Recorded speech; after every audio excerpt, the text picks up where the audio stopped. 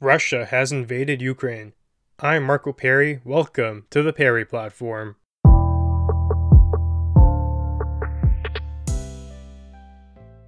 Russia has made a terrible decision. It's in line with a warmonger mentality. They've invaded Ukraine, and this isn't even their first act of aggression towards Ukrainian territory. In 2014, you may recall, they annexed Crimea, and now they're back for the big prize. I don't think we have to spend too much time talking about why this was such a terrible decision.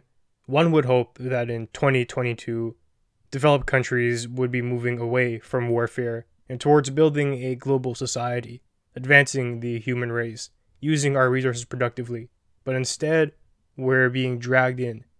We're isn't exactly the right term, because Ukraine, for the most part right now, is left alone, but the possibility of escalation exists for everyone.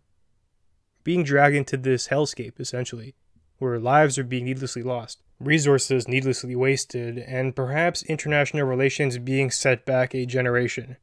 This is terrible for everyone.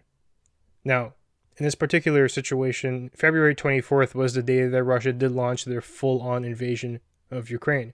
And this is the largest conventional warfare operation in Europe since World War II. That's astounding. I find that the figures are shocking as well. It's almost hard to comprehend how so much casualties could have happened in just a couple of days. Now, the data is all over the place, and each side has their own story to tell, but here's how things seem to have played out thus far. Russia has suffered over 4,000 casualties. That's a lot of dead people. And further, 200 soldiers have been captured. So they weren't killed, they were taken alive.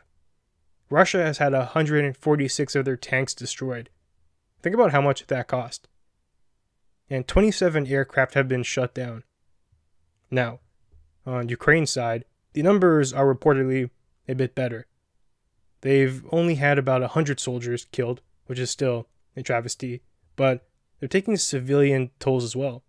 200 people have lost their life. Another 1,000 are injured. And that's just regular folk. Now, when it comes to their machinery, Ukraine has lost 67 tanks and 7 combat aircrafts have been destroyed. The clips that we're seeing on social media are not at the forefront of the action usually, but even those are pretty harrowing. There are videos of abandoned stores where people are just running to take as much food as they can so they can survive for the next couple days. There's video of people cramming into the subway system because they're afraid of artillery raining down on their heads if they stay at home. There's videos of dead people just all along the street, whether Russian or Ukrainian. People injured, houses destroyed, families separated, young men being forced to join the army. Total insanity. Now, if you're going to look purely just at the figures, the numbers here, Russia has suffered greater losses thus far. Ukraine is in fact fighting back somewhat effectively, but the golden question is, will that continue? I certainly hope so, and I think much of the international community shares that sentiment. There are some concerning factors here, though, such as Russia attacking more civilians and community areas. That could spell great peril. Further, we know Russia has greater military strength, and it's to a large degree. They're not even close. So while they've suffered greater losses so far, from the first couple days, they have a lot left in the tank. Can Ukraine hold out without aid? I'm not so sure. Now, to rewind the conversation a little bit, a question that's commonly asked is, why did Putin even decide to invade Ukraine? What's the benefit? He suffered much loss via reputation, via economic sanctions, and even military debt toll and loss of equipment. So why? Well, reportedly there are 2 factors that drove his decision, but who really knows the whole truth? Maybe there's a third or a fourth that are floating around in his head. So, first of all, Putin supposedly viewed NATO and the enlargement of that group as a serious threat to his country's security, and he demanded that Ukraine be legally prohibited from joining the military alliance, and he was triggered when they were asking to, and the NATO alliance was considering it. So, because of that, supposedly, he decided to take an offensive maneuver here. Second, Putin has talked and been putting out statements about restoring some Soviet Union-era properties, such as unifying various states into one entity and getting back their place on the world stage. They want to increase their global power. Now, the Soviets were, once upon a time, arguably the second strongest global force, and that's during the Cold War era. America and them, the top two players. Today, that's no longer the case, with the likes of China surpassing them, so there could be some nostalgia for power there, and I imagine somebody like Putin being very concerned about that, wanting that respect, wanting that place on the world stage not to be crapped on, and therefore he's willing to risk quite a lot to get it. In response to the invasion, there's been a widespread international condemnation, including new sanctions that were imposed on Russia by various global partners and entities. And even at the level of the citizen, there have been global protests that have been taking place everywhere, even within Russia itself. Mass protest. And how did Putin respond to his own people telling him, hey, this is a bad idea? Well, you're arrested. And further, I've read that there are new laws coming out in Russia where if you're sharing information that favors Ukraine, for example, you can be tried with treason, which comes with a 20-year jail sentence. And that's quite frightening. But I do hope the people of Russia do find the courage to continue to speak up, and that's obviously a big ask. A leader like Putin, who is draconian, authoritarian, and not afraid to lock you up or even make you disappear if you oppose him, that takes a lot of courage, and you do have to think about the safety of yourself and your family. But truly the only way to depose Putin, to get rid of him, is from the inside. The people rising up and saying we need something better. Coming in from the outside, that's quite scary, with a nuclear power as large as Russia. So we do have to do what we can to encourage the people of Russia to continue to push for change. Further, there have been many countries who have provided Ukraine with military arms and other material support, but they've stopped short of actually sending in troops because there is a true threat of escalation that we should talk about here. There are many people who seem to be under the illusion that America, NATO, the rest of Europe can just put all of their army units on the border there, start killing Russian troops, and we'd be done with the conflict. Somebody like Putin wouldn't take that, and that's why there's much caution here. As I mentioned, Russia is a major nuclear armed state. Right now, it's between Ukraine and Russia. It's a tragedy, it's terrible, it's a giant versus a small country. But the threat of escalation is something we all have to keep in mind. The stakes have never been higher. America joins the fray, Russia puts more troops in, they start killing each other. Maybe Putin starts losing. He starts fearing for his position of power, the presidency of Russia. He takes it as a grave insult. He's warned you not to do this. Well, somebody as unhinged as that may flip the switch. He may hit the big red button and start shooting off nuclear warheads that can hit a ton of different countries. Then what?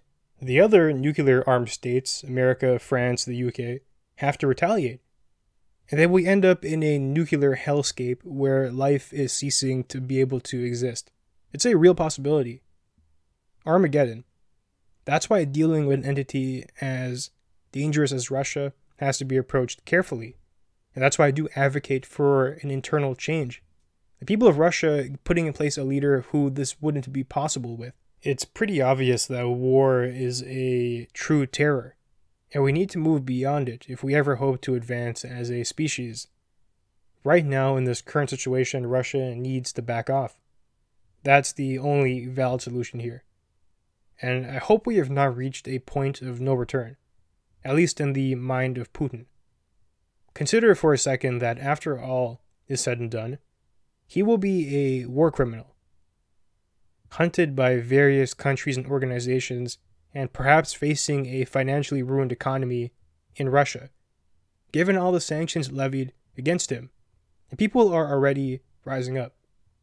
Imagine what would happen in the aftermath of this. At what point does a leader say screw it and just goes all in because they feel like there really isn't much left to lose? And especially a leader with so much means for destruction, like Putin himself. It becomes quite the dangerous dynamic. There has to be a path backwards here, away from the cliff.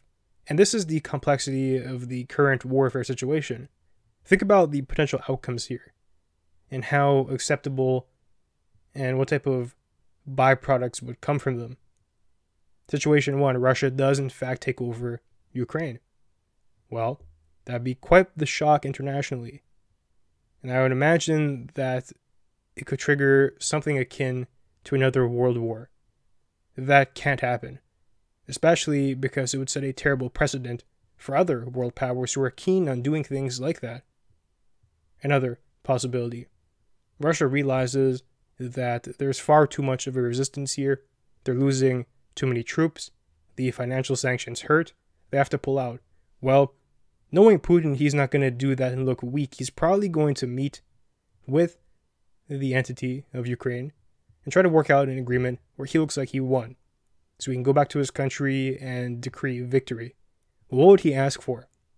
Probably those 2 rebellion states that have offered their support to Russia. Would the Ukrainian government accept that? I'm not so sure.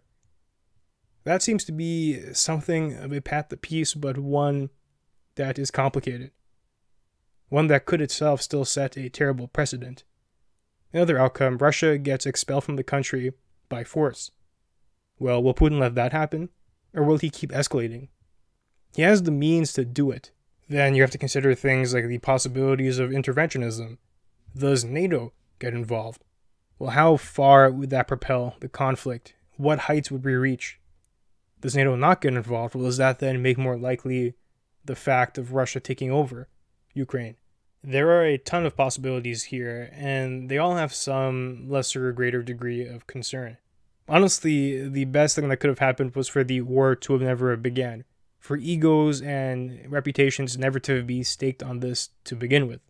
But now that they are, it's trickier to find a path out that's going to lead to harmony.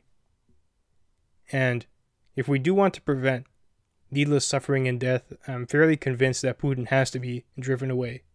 And further, this is actually the crucial point, he has to be replaced as the head of the state, as we talked about. But before that happens, there's going to be turmoil. Is he going to willingly let that occur if he senses it? I don't think so. And I do hope that there are safeguards and independent people in influential positions to prevent rapid escalation. I do have a concern that Putin is the only one with the ability to declare or not to declare a nuclear war. If that's the case, then his whims are dictating the future of the human race, essentially. But if there are safeguards and generals who are independent, who can say, no, we're not going to do that, Putin is losing it, we have to get rid of him. And him throwing a hissy fit on the way out, we're not going to let that occur. Well, then there is some cushion there. But still, it's slim, because I don't think Putin's the kind of guy to put people in those positions unless they're yes men. A man like Vladimir Putin is simply not suited for a modern world-building, peaceful project. His ambitions of domination are just not acceptable in today's world. And I do hope that war leaders can navigate a successful path forward here. I can't help but feel we're on the precipice of something bad. Now, as always, I'll keep you up to date on the latest, and with that, it does bring us to the end of our conversation for today. If you enjoyed the content, be sure to leave a review and share. They'll help us grow. And you can find me online at perryplatform.org and on social media at perryplatform. Thanks for joining me, and I'll see you soon.